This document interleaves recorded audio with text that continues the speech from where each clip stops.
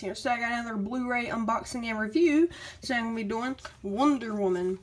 I'm not a biggest fan of the DC movies. I've seen, I think, all of them except for Suicide Squad. I'm more of a Marvel guy, but this DC movie I actually really like. And I actually really like Justice League too. But I always be a Marvel boy at heart. You see you got Wonder Woman on the cover going through No Man's Land. Or No Man's, something like that I think it's called. And you see it includes a bonus scene not seen in theaters. It's not really that important though. And you got the title right there. You got DC and then Blu-ray, DVD, and digital combo pack.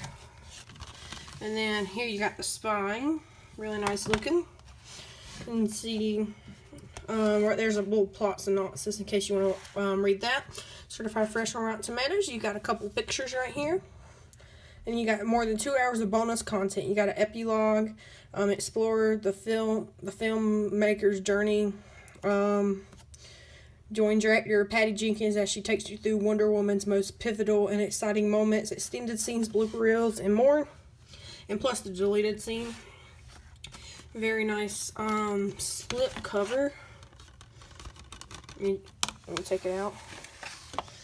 So same artwork. And one thing I do have a nick to pick with the DC Blu-rays is they have this stupid ecto cases. You know what Blu-rays are, you know what an ecto case is. I like the more thicker, high quality ones that all the Marvel movies come in. And if you go watch my Logan Lucky Blu-ray unboxing, it has the same one as that. But this one right here, I just do not like. It's like really thin and cheapish kind of. Same thing on the back and stuff. Let me go open it up. Okay. And you can open up. Over here you got the DVD, nice and shiny. Right here you got the Blu-ray. At least you get a little bit of cover art. And see, the thing I don't like about these Echo cases is this little spine right here. These up here all the time break off.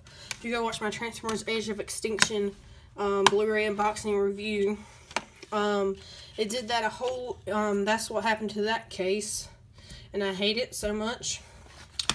But my thoughts on the overall movie, I think this was definitely on par with some other superhero movies I saw. I would recommend it if you just want a good flick, and I do like the whole trench, like whenever they're in the trenches and actually on the World War I battlefield. The only thing I didn't really like is the end battle with Ares. That was a little too much CGI. But I can't wait for the second one to come out. But I'd like to thank you guys for watching. I'll see you guys later. Bye.